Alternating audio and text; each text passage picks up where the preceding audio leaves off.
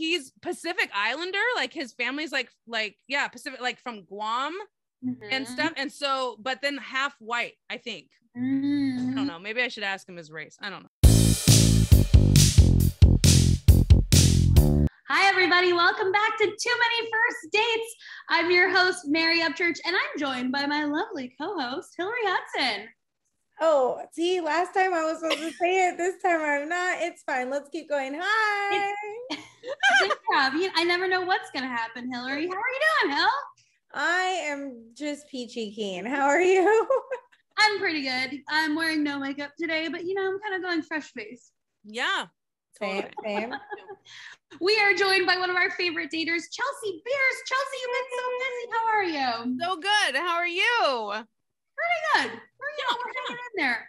Yeah. You've been so busy, and I don't understand how you have time to date, but you've got another dating story for us. Please tell us. I do have another dating story for you. So this guy, we are going to title him Trivia Travis. Okay. Travis, I'm into it. I'm already super into it. I know, you're so involved. Look at how invested you are. You got so close. Okay, so Trivia Travis, yes. So basically, this all started back in, I'm going to give you a year, 2015. Okay, this started in 2015. Oh. I know. Buckle up, ladies. All right, so this happened in 2015. And what happened was I moved back from New York. I moved back to California, and I am in a very tiny hometown in California called Benicia. It's very, very small. And I ended up meeting my kid's dad. Okay. And that was a very fast relationship. That's a whole nother podcast, but I was pregnant after like 6 months. Okay. So it's a very fast story. But when I moved back, I needed to figure out how to like bring entertainment back to this super small, super sleepy town. Right. And so I started hosting trivia, and I've been doing that since 2015. And I created quite a following in my little town. People love doing it. People love coming out because I also throw in comedy in there. So I feel like now, right? You do trivia now. I currently do it now. Yes. And so, I feel like comedians should just host literally everything, but especially trivia. That can be so boring. So if you have a comedian doing it, it just amps it up. Right. Yeah. And so I started doing it there, and I had friends from high school who were still here in my hometown, who came back, and we reconnected. And one of them brought their friend, Trivia Travis. Okay. And right. And so him and I would just became friends. He would shit talk back to me. I would shit talk back to him. It was just really, really fun. Okay. Now I always got just really good friend, confidant, true organic person from him. Like it never felt like it was being forced upon me that we should date, we should hook up, we should da-da-da. It just always felt like he was a rock in my life, and that's it. It just that was it. Okay. And he saw me go through, the birth of my son, Chance. He saw me go through the heartbreak of breaking up with his dad. He saw me at my real lowest, because that, was an abusive thing. And, everything. I went through therapy. I went through this. He's seen me travel for comedy. He's seen me at my highs, at my lows, because he's just always been a rock in my life. Right. So that was 6 years ago. Okay.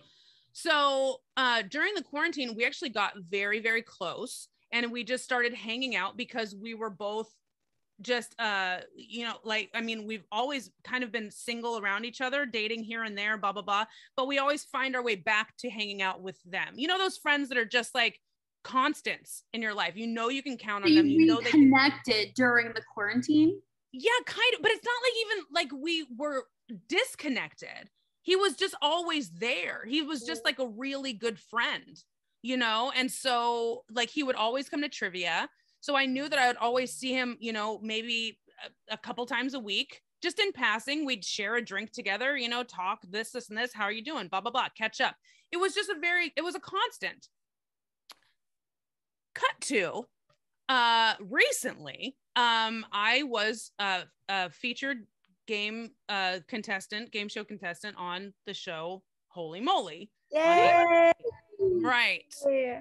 So I was on Holy Moly on ABC, and I had a watch party here in my hometown, and it was at one of our favorite restaurants. they put up TVs for me. People brought, you know, stuff, like people were signing things. We had bottles and stuff like that. It was such a fun party to watch my debut on, you know, primetime television. It was awesome. It was very, very cool.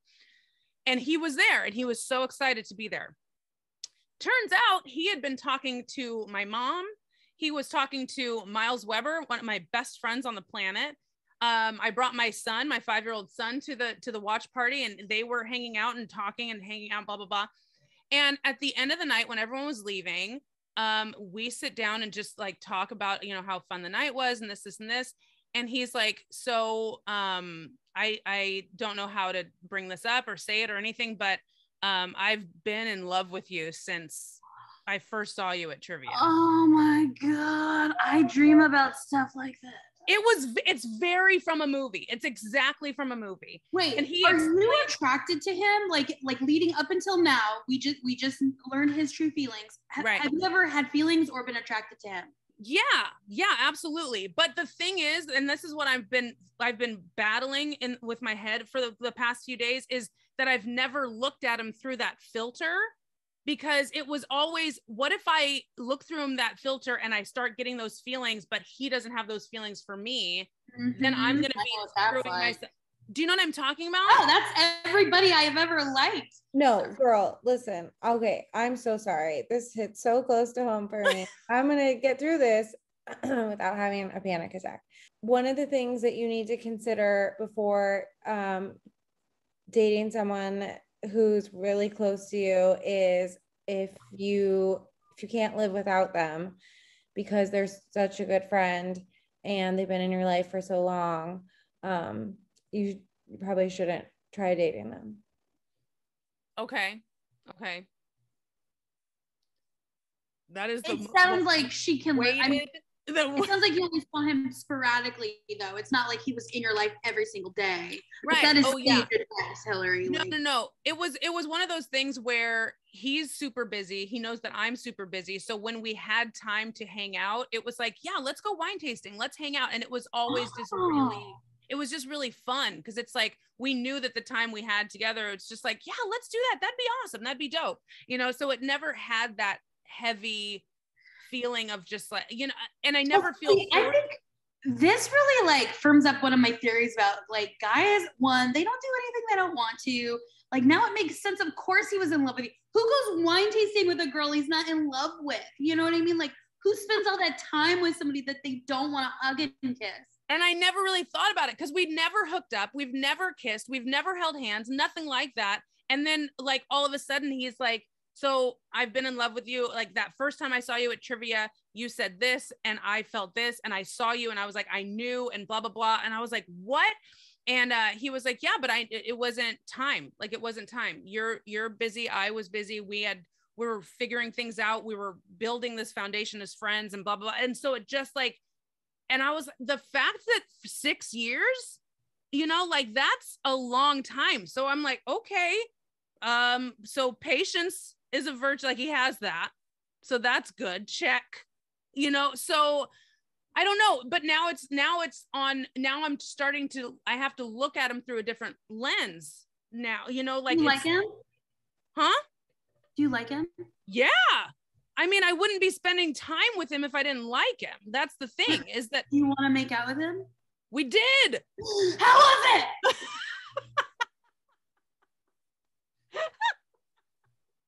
That's where you were going. You were just like, get to the kissing. And what does he look like?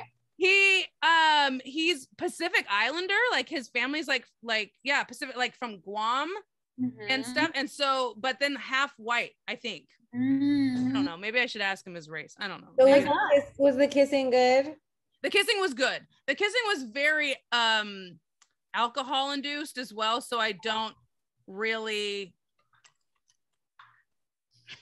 I mean, girl, listen, just take it slow. You're so busy right now. You have so much going on. And you, right. I mean, just, you know, especially because you obviously like value this person in your life. Right.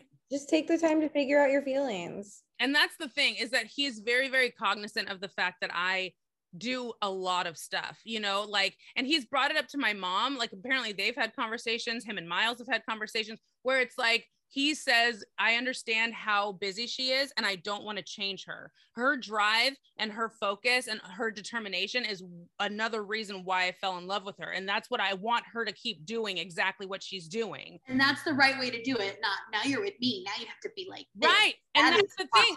I've never had someone who's a fully developed adult person who wants to join me as a fully developed independent person, and then we just compliment each other. I've never had that. It's always been walk forward together. It's always been like, I'm this half person and I need someone to fill my void, and you're kind of cool, so come and do. And I'm like, I'm not fixing you. That's not what I'm not here to fix you. How come Miles or your mom didn't tell you? Well, because the talking to them happened like very, very close to the asking me to be his girlfriend thing. Do you think that's a thing now that we're like 40? The like, I don't want to fix you. I've felt like I've had to fix everybody, and now I just don't want to fix you. And I don't want you to fix me either, because I've had those guys that like have wanted to try to fix me. Like, I don't want to fix you, and I don't want you to fix me. Fully formed. I just kind of want to coexist next to each other, and like whatever. Like, no one needs to save anybody. That's how I am right now. I'm like, what I want. Yeah. Right. And that's the thing. I don't want to do that. I want someone to fit into my life, and I can still do everything that I need to do, that I want to do, that I'm driven to do.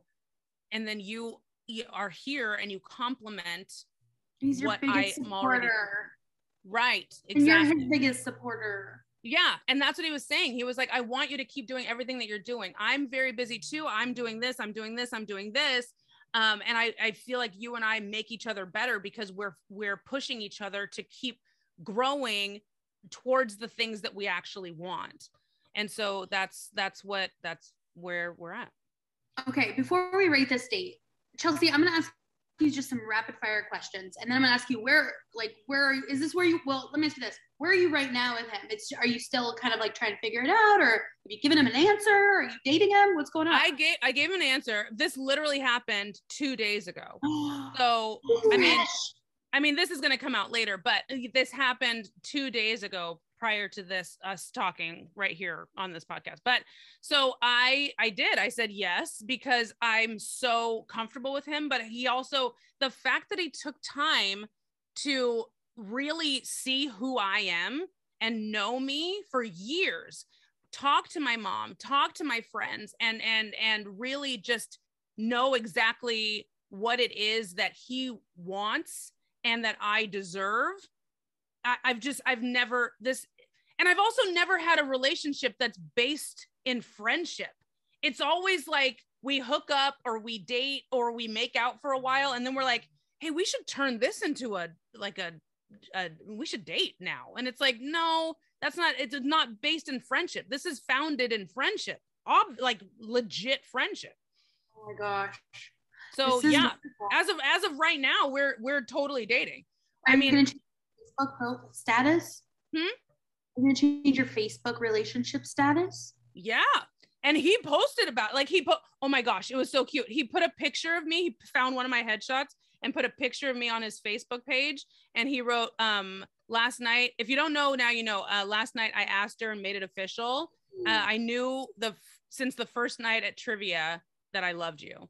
And then I started, but that's what it said. And then I saw in my DMs, people are thinking that we're engaged. And they're like, bitch, we didn't even know you were dating. And I was like, we weren't. That's not what this is about. I'm sorry, Facebook now. So yeah. How exciting. Okay, I don't need to ask you the rapid fire questions because it's like, oh my gosh. Is this your last podcast then? Is that what this means? Right. Unless we do just a follow-up about him and I going on a date, we can talk about that. We might have to, yeah. Oh my gosh. So what would we date this? This is like magical unicorn stuff here. I know, and it's weird because it's like, it's not one specific date that happened. You know what I mean? So, but it's so brand new in my head that I was just like, I have to talk to the girls about it. Yes. This is giving me life. Oh my gosh. Yeah. I also I want to rate it at a 5 because it's so normal, but in a good way. Like it's normal. It's so good. It's not like balanced. 10 because it's true love. And well, I don't know that. but it's like real and the friendship part of it. So like, I'm all over the place. What do you think, Hillary? Oh gosh, ever the cynic. So I listen, I think it's amazing. I think it's great when two people who are best friends can try a relationship together. I hope it really works out. I think that's amazing. I think that deserves a 10. And I just really hope that you don't date with us again, Chelsea. I love you, but I hope that I love you too. And I really want to call you after we hang up here and just make sure you're okay. Like I need to check up on you, I think, because you're going through it right now. I'm okay, girl. It's okay. It's fine. It's totally fine.